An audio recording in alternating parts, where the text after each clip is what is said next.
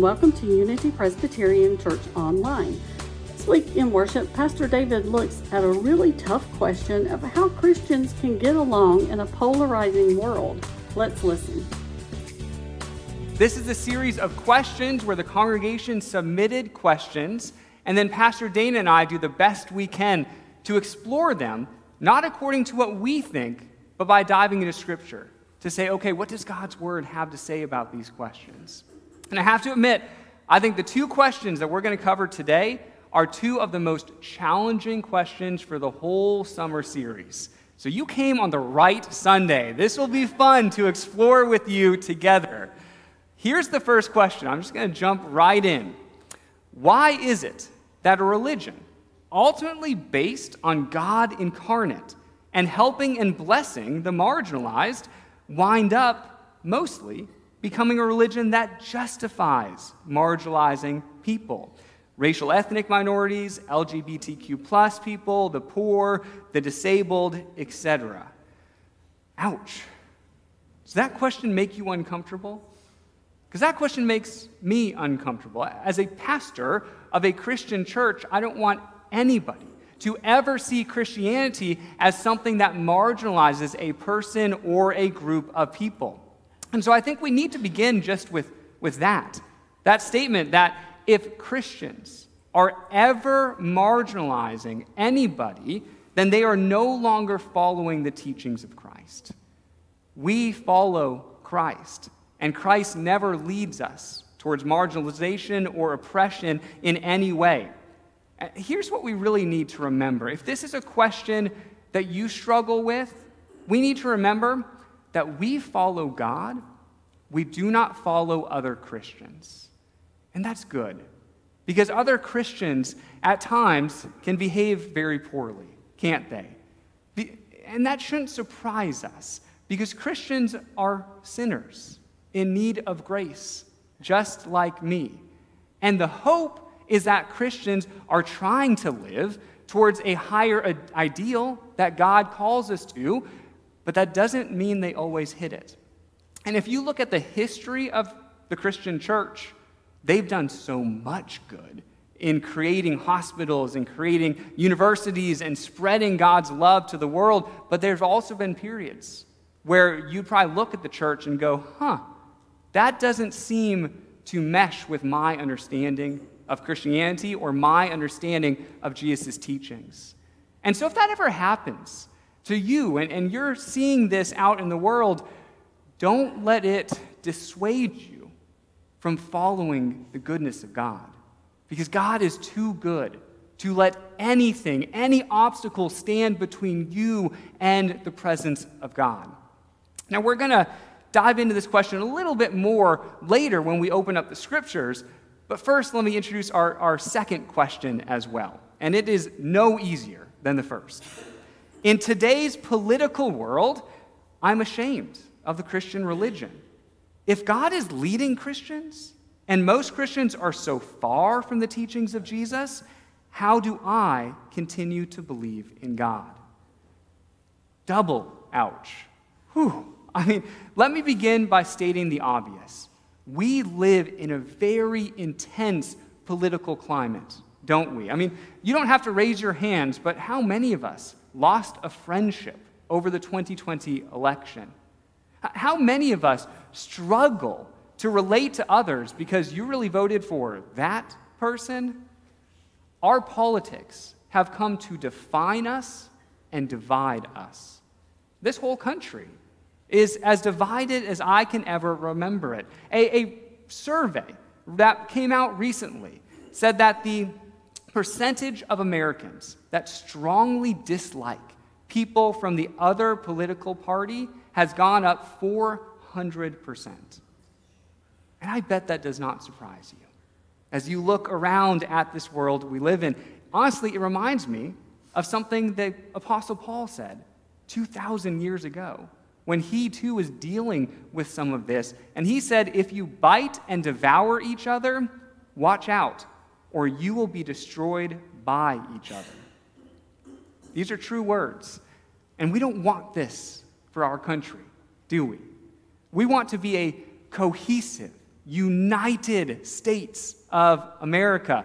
And unfortunately, what I see is a lot of division in this world.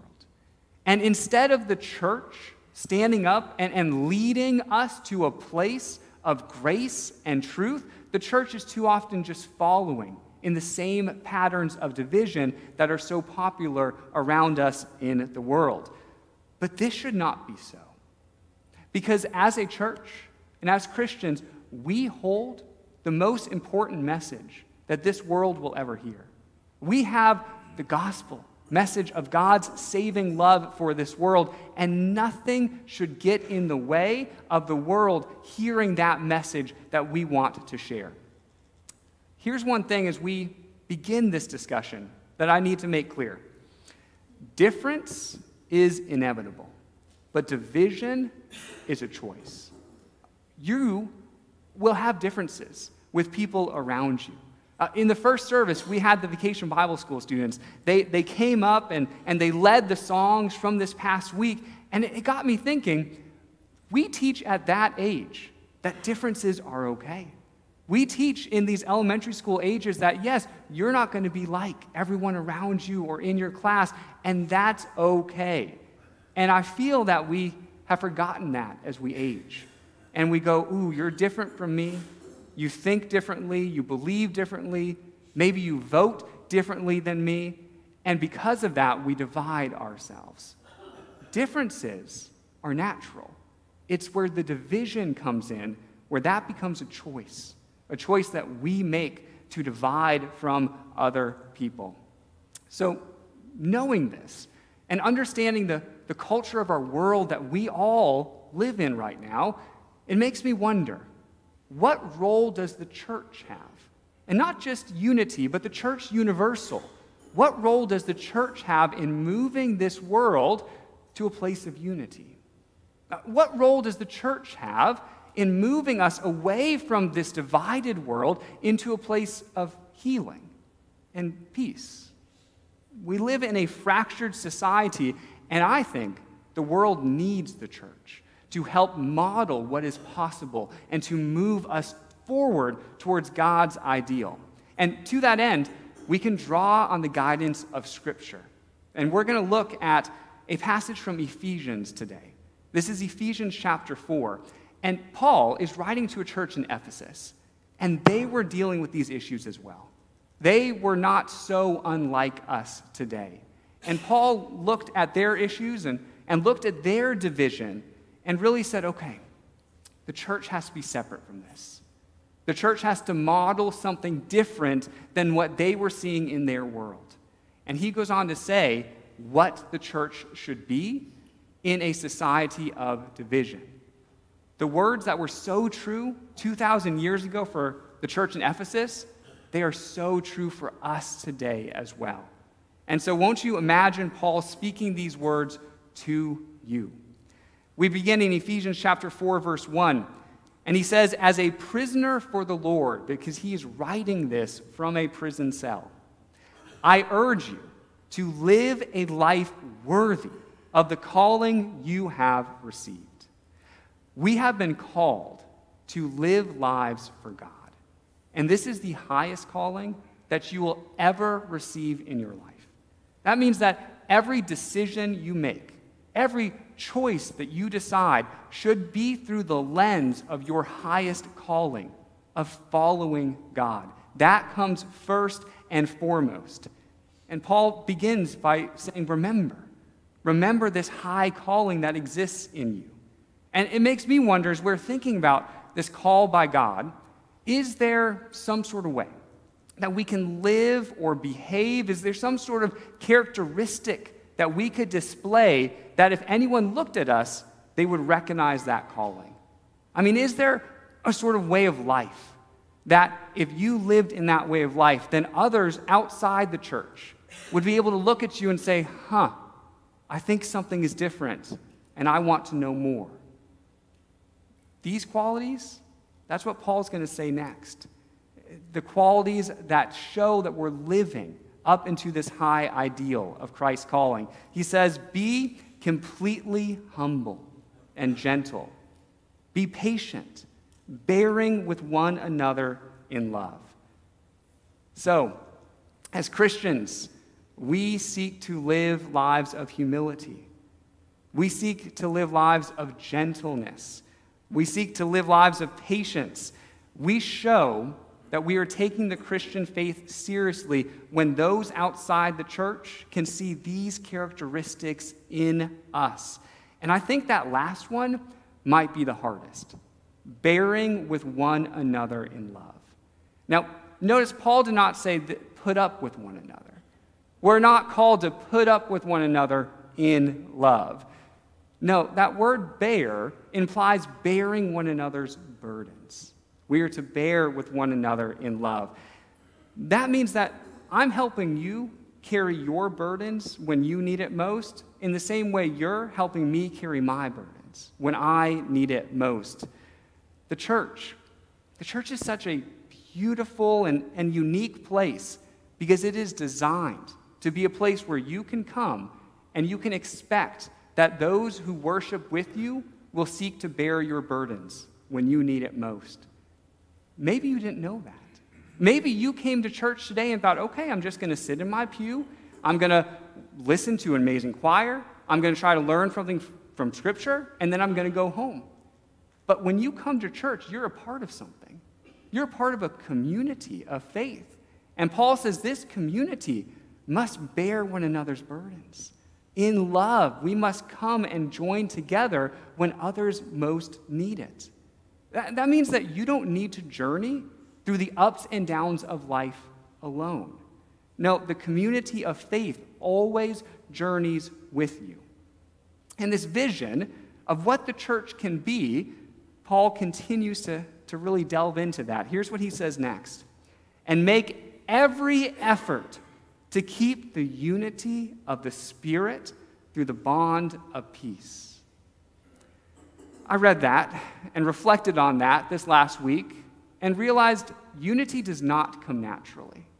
What comes naturally is division, as we talked about earlier, but unity is really hard. Unless you're talking about unity with people like you, that think like you, that enjoy the same things as you, then it comes a little easier.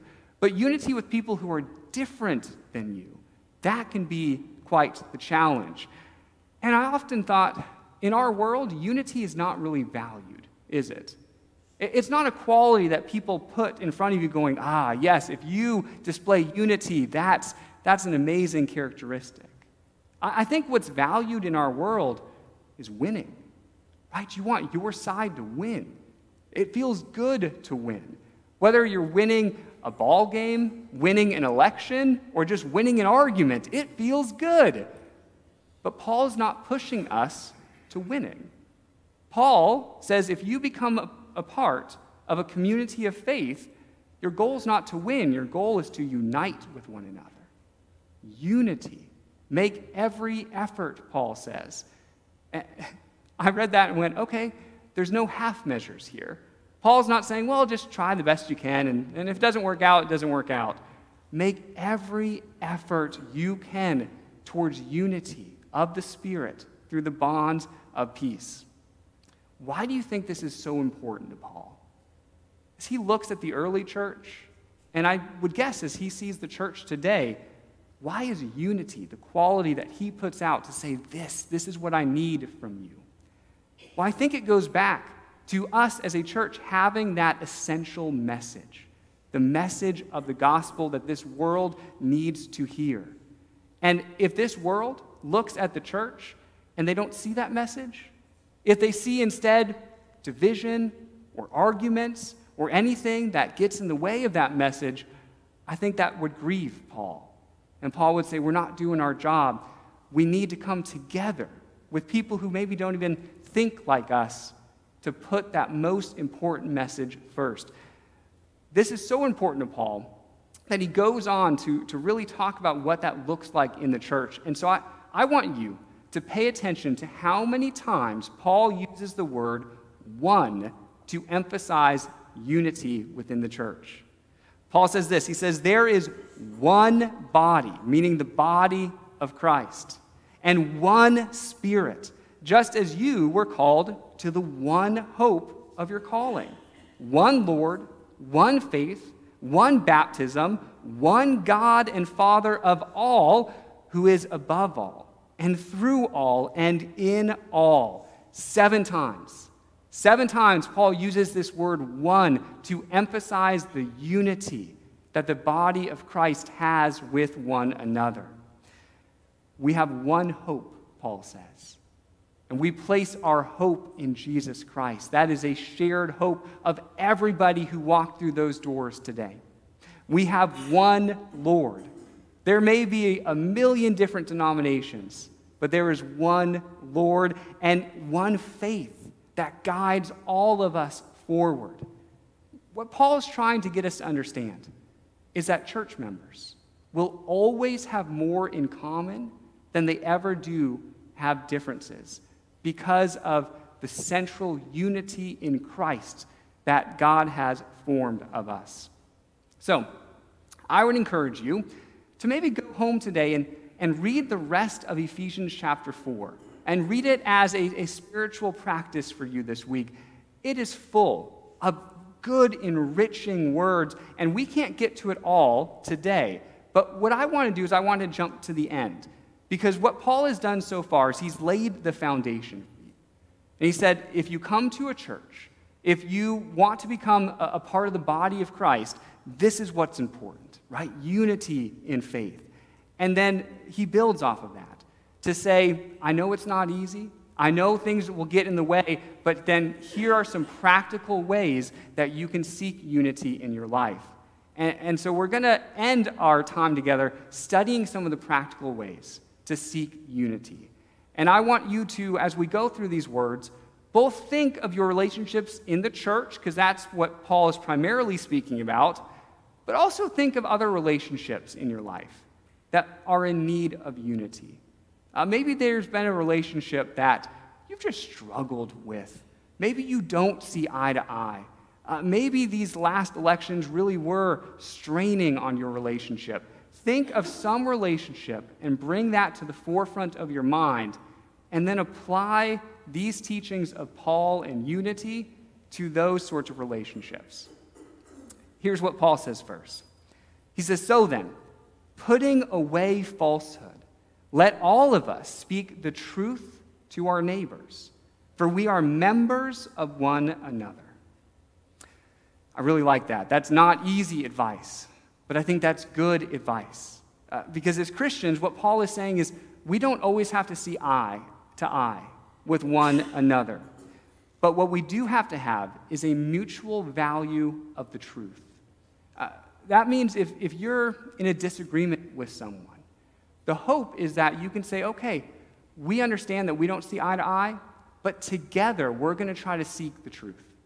We have a mutual value of seeking what is true and putting away all falsehood. And so can we do that together? Can we try to seek what is true together? What that does is that makes you more partners and less adversaries in whatever issue it is that's getting into your relationship. And I think Paul says this because he says we're members of one another. That's really important. What he means is you don't come to church and then you are just your individual self, disconnected from everybody else.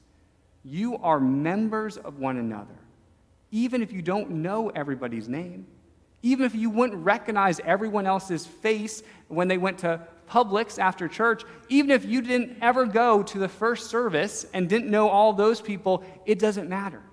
If you are a part of the body of Christ, you are members of one another because we have shared values and shared hopes. Really what Paul is saying is we have a shared mission. We're all on this joint mission together to go and share the love of God with the world. So keep that person or relationship in your mind that you're struggling with, and the first step is saying, how do we seek truth together? And then Paul gets a little more, I would say, challenging. There may have been a time where you've gotten angry in that conversation. And that will happen from time to time, won't it? Because if you strongly believe in something, if you've got your own convictions and those brunt up to someone else with strong beliefs and convictions, passions can rise and anger can rise, right? What Paul is going to say is not suppress your feelings so that everyone can get along. We sometimes think that would be the nice Christian thing to do, right? Oh, just suppress what you're feeling so that you can keep the peace. That's not what Paul is going to say. Instead, here's what Paul says. Be angry, but do not sin. Isn't that interesting? Let me read that one more time. Be angry, but do not sin. Do not let the sun go down on your anger, and do not make room for the devil. So, that person that you are angry with right now, be angry, but only if it is productive anger. Productive anger is anger that wakes you up and says something is wrong, either in this situation or out in the world. And then productive anger really encourages you to go and do something about it. It's not just sitting there in your house feeling, oh, I'm so upset with this person. But it's saying, I'm going to take those feelings and allow it to motivate me to go and make a difference in the world. So Paul would say, be angry if your anger leads you to creating a more just, grace-filled, and loving world. If your anger leads you there, please be angry. But anger leads us to sin when we start marginalizing people, just like in that first question. Anger leads to sin when we start painting whole groups of people with the same broad brush or degrading other people. That's when Paul would say, no, that's not the anger we're talking about.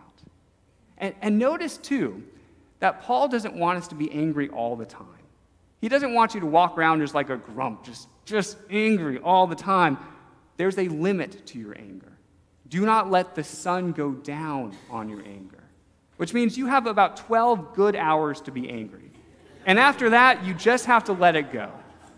You are not supposed to keep anger in your heart for days after days after days. That's not healthy for you, and it's not healthy for the relationships that you are in.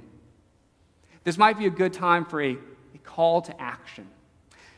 If you have been a part of a conversation during this heightened political time that we live in where anger got the better of you, or if there's been any conversation that you've been in that you've come to regret your part in, there is still time to go and reconcile. Because as Christians, again, we don't seek to win, we seek unity and we seek reconciliation. So I would encourage you to go to that person. Maybe an apology is needed. Or maybe it's just, I'm going to try to see things more from your viewpoint. Or maybe it's going, okay, we're just not going to talk about that, but you're important to me, and I want to still be with you. Go to that person if you feel that you need to. Paul goes on, and I recognize these are challenging commands and advice to take, but he gives them to us for good reason. And so he goes next not only on our feelings inside, our anger inside, but how we then verbalize ourselves outwardly. Here's what he says. Let no evil talk come out of your mouths, but only what is useful for building up, as there is need, so that your words may give grace to those who hear. Paul just keeps making it easier and easier, doesn't he? Oh, wait, no, this is another challenging command, and yet the church needs it, because the church needs to stand out from the rest of the world around us. So Christians must be the ones who only speak if we are seeking to build others up. Can you disagree with someone and they still leave that conversation feeling built up? I hope you can, because that means that you care about the person more than you care about the issue you're talking about. And so again, this isn't suppressing what you believe just to get along. You can disagree, but can they still feel built up in that conversation? I think that happens when we choose grace. When we speak, he says, give words of grace to those you hear. I view that as charitable words, recognizing that I'm not always right and you're not always wrong. But let's try to work on this through grace together, whatever that is, that disagreement is in front of you. That also means that for some relationships in our life, there may be topics that you just say, these are our forbidden topics. We are not going to talk about politics. We're not going to talk about that side of the family, right? We're not going to talk about this or this or this. But instead, can you find moments of connection? Can you find things that you agree about and say, I'm going to lean into that direction? I think what Paul wants for us is not to lean into our differences, but to lean into the things that we do have in common. Can you find that in that relationship that you may be struggling with? And then these are the final commands that he gives in this section. He says, put away from you all bitterness and wrath and anger and wrangling and slander, together with all malice, and be kind to one another, tender-hearted, forgiving one another, as God in Christ has forgiven you. I'd like to point out, I never told you that following Jesus would be easy, because it's not. This is going to be the hardest thing that you ever do, but it's worth it, because this is a whole new type of life that God is calling us to. Remember how this chapter began. It's a high calling, the highest calling. And these are the descriptors, the characteristics of a life that is seeking to live into that high calling. So it's not easy, but it is 100% worth it. And one reason why we gather every week on Sunday mornings, it's not only to worship and to pray and to praise together, but it's also to commit with one another to living this sort of life. To saying, okay, it doesn't matter how anyone else lives outside these walls, but these are the ideals for us. These are the ideals for those who are seeking to live like Christ wants us to live. And so my hope for you is that you can be people who are kind in a world that is desperate for kindness. That you can be tender-hearted instead of having a hard heart. That you can forgive others because Christ has forgiven you. Embodying these traits is the only way to move forward as one body of Christ with one Spirit and one church. Yes, my prayer for this church in particular is that we can become an example to all the rest of Lincoln County of what a community of people looks like when it says we're okay with differences, but we're embracing unity even in the midst of it, by making faith in Jesus at the very center of what we do. So speak truth to one another, but do so in love. Be angry, but don't let your anger lead you to sin. And take care of one another, bearing with one another in love. May we be the church that is committed to one God, who is in all and through all and above all. Amen. If you would like more information about Unity Presbyterian Church, please visit our website at www.unitypres.org or visit us on Facebook. This is the Unity Presbyterian Church podcast. Have a great week.